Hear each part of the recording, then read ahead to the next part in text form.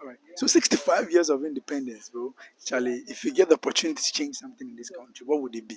Uh, Amendment of the 1992 Constitution. So you're calling for a constitutional review. Yeah, Okay. it's obvious that our Constitution has so many Loopholes. loopholes and irregularities that I think should be looked at. A country like Ghana, I think we should be far ahead as compared to our states now. And I think our constitution is one of the major hurdles to our development as a people.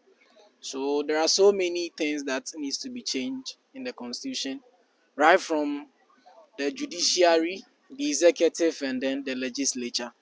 And then we look at some um, public institutions needs amendment, and then citizens also must be given that power that will let them cause the necessary change that we ought to see as a nation. So the constitution is an obvious thing that needs to be looked at.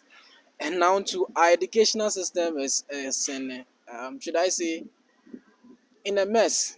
Like, let's call the speed a speed. From crèche or even daycare school to university, things are not going on well as a people we have planned. And I think all these things should be looked at.